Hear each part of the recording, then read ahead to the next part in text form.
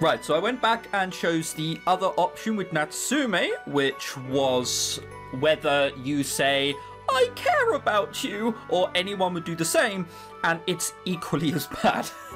So we're just sticking with the, but I care about you, make it a little more personal. While thinking on this, Shuu tries to go back with the rest of the day, albeit a bit distractedly. And I think that's where we left it. There's a cold tingling sensation surrounding him. Oh good, we're underwater again. Shu's eyelids flutter open and he's somehow unsurprised that he's underwater again. This again? If I know I'm dreaming, that makes this one of these lucid dreams, huh? His hair is floating up in tendrils around him and Shuu feels a few moments of serenity before realising he has no oxygen. Yeah, Shuu, mate. I don't know how to tell you this, but if there's no oxygen, you're probably fine. Like, because you've survived a few minutes as is. He follows Bubbles towards what seems to be the surface of the water, but stops cold when he feels a searing pain on his head. Before long, he can hear a voice, quiet at first, but it quickly increases in volume and intensity. Where are you going? Why must you keep putting yourself in harm's way? Huh? What is that supposed to mean? The deaths you should have already realised. The people you love are going to continue dying. This is an uncomfortable truth that Shuu has tried his best not to think about. He has only made this far by focusing on one problem at a time. He's afraid that if he stops running to look at his surroundings, he'll fall behind and something irreversible will happen. If those close to you are going to die one by one, maybe it's better if you stop getting close to people. If you're alone, then maybe no one will have to die. Shuu doesn't pause for even a second before responding. I can't live like that, not anymore. If they target Natsume or someone else I care about, I'll save them, no matter what. The voice goes silent. I can't go on like I used to anymore, just being selfish and only caring about people I could use. Doing everything just to protect myself, it's way too boring. And lonely. The water around him begins to feel warmer and Shuu feels the other presence leave him. With his lungs burning, he fights his way to the surface. He fights to live. That was a little more than a dream. That has to be some sort of, I don't know, like, limbo-like state, for lack of a better word. Do you know what I'm trying to say? Because weren't we there when we were trying to remember shit? I can't remember, honestly, but... there's more to that. We're not dreaming. Just as he breaks through the surface of the water, Shuu awakens. He finds himself not in the middle of a vast ocean, but right back in his dorm room and bed. I can remember the dream this time. Was that supposed to be a warning? Oh, you reckon? You think that was a warning? Quickly, fetch the clever hat. Shuu has figured something out. He quickly dismisses the thought. Dreams are just crap made up by our brains, but that means my brain's pretty paranoid. I guess anyone would be worried after seeing their brother and childhood friend get killed, though. I wanted to sleep in since it's Sunday. Why am I awake? Because you just had a nightmare. His mind wanders back to the dream, and as much as he wants to forget it, he starts mulling over various things. Even if my friends and family are being targeted, there's nothing I can do about that. I don't know who the killer is or why the hell they're doing all this. I just have to stop them and save everyone. Mate, just go back in time to when they were killed, and as opposed to immediately going back as active, go back in stealth. There you go, and then you can see who killed someone. Like, yes, you'll have to watch him die, but you've already seen two people die and you know you're going to save them. At this point, that's fine. I can't not get close to people, it's too late for that. I have people I want to protect now. I won't take them for granted again. Shu's mind wanders to his brother Natsume. Why has Natsume been so on edge lately? How does he really feel about everything? When will he ever stop blaming himself for everything? Shuu surprises himself with how much the hypothetical answers matter to him. He didn't used to care too much about anybody but himself, after all. After a dream like that, I feel like I have to be honest and own up to how I feel about people. I mean, you never know when someone might just... He can't bring himself to continue that thought. It's too early in the day for him to think about death. All this time travel stuff has already messed with me enough. I just want to live as normally as I can, as much as I can. Mate, you have a time-traveling machine. I mean, To a certain extent, it's just not going to happen until you relinquish that. I'm sorry.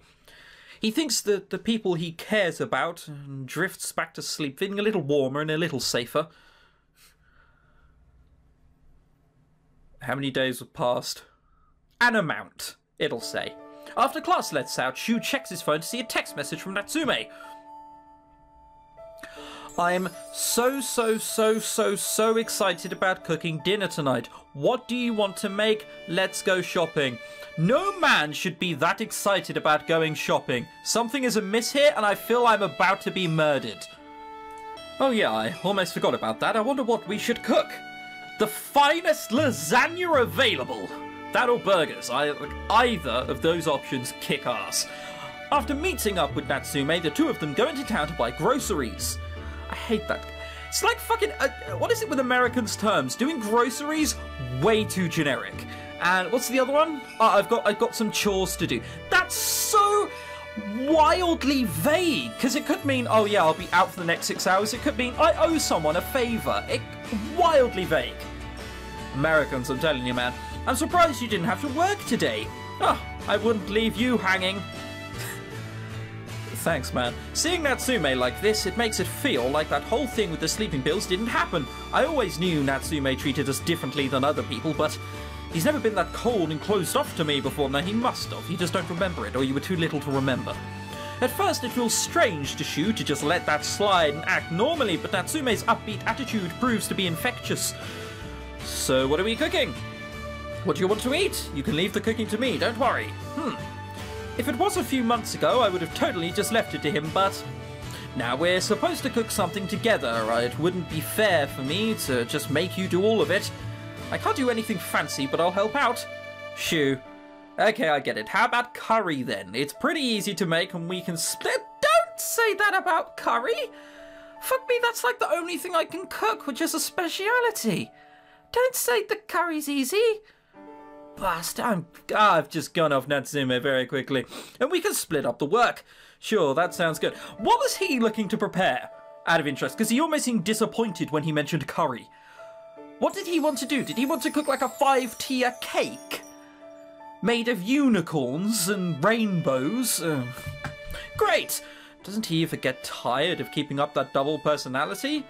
You could say something. Shuu's gotten closer to Natsume ever since they moved into the dorms together, but there's also this strange sense of distance that wasn't there before. Or maybe I just never noticed it before. It's that. Shuu?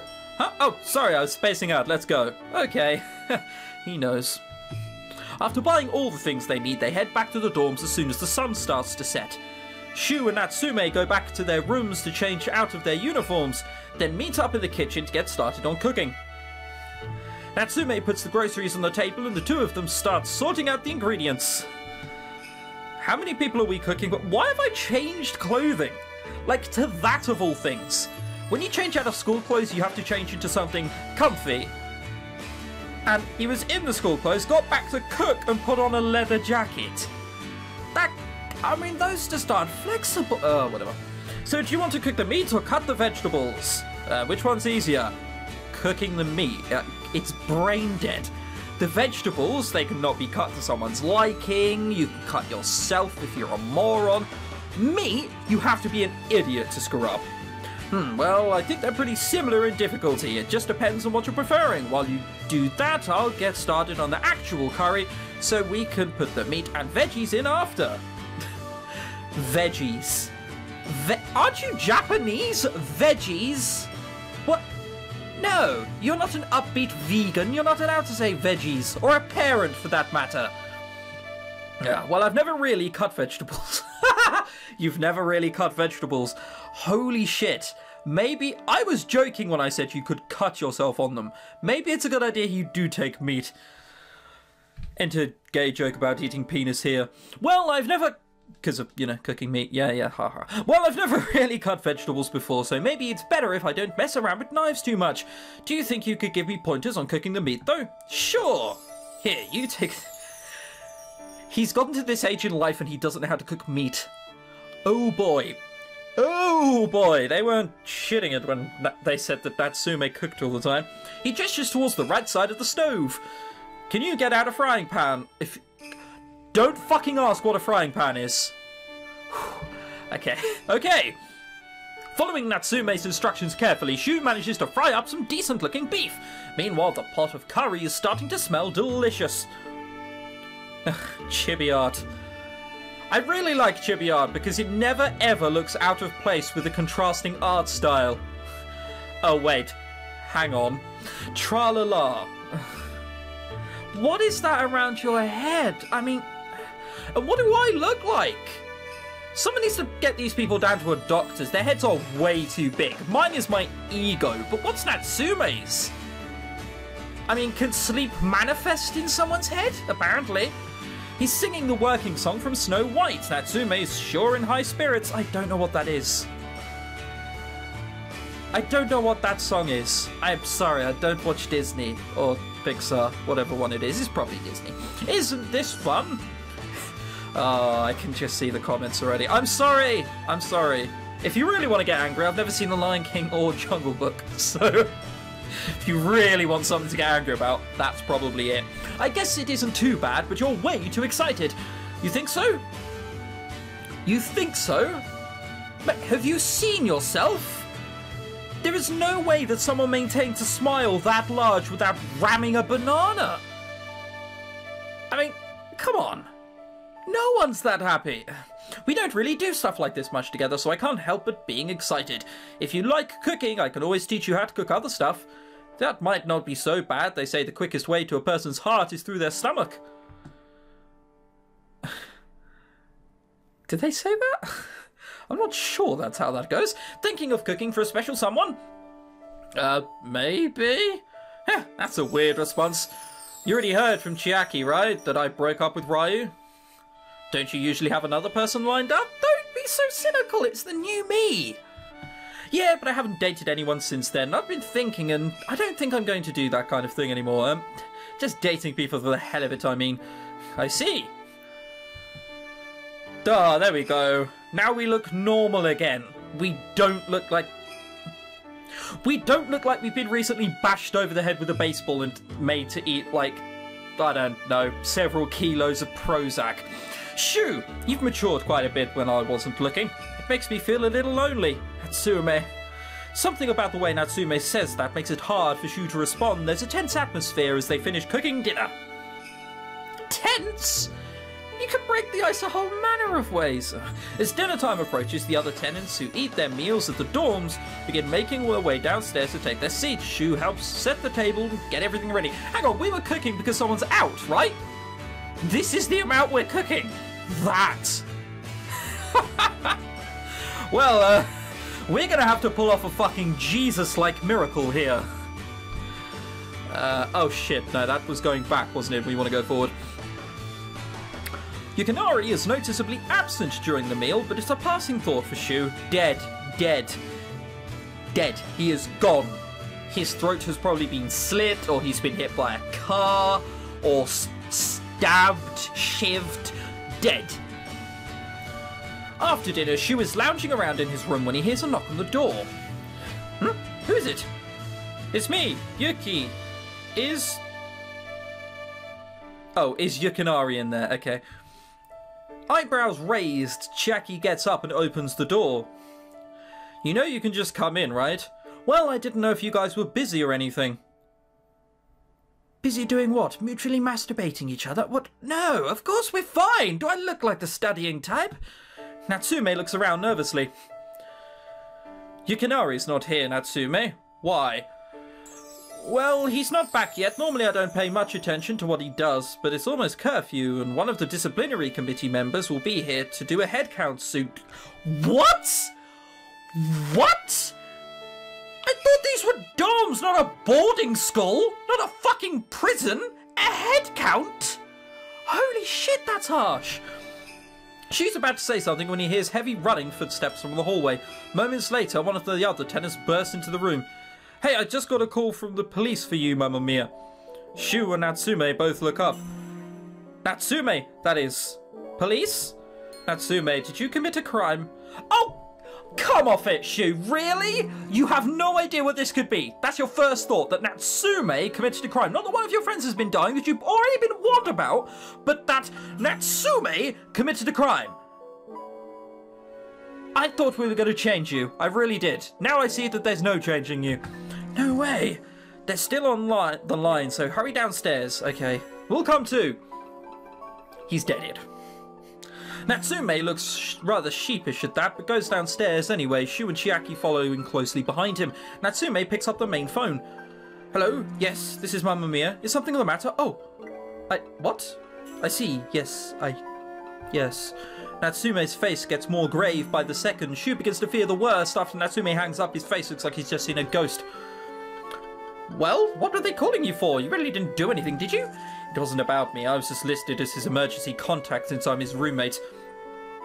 Emergency? Suddenly everything adds up. What happened to Yukinari? Natsume? He's dead. They found him at the aquarium, drowned.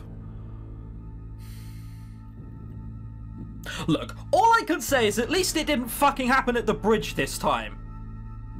Alright? For what that's worth.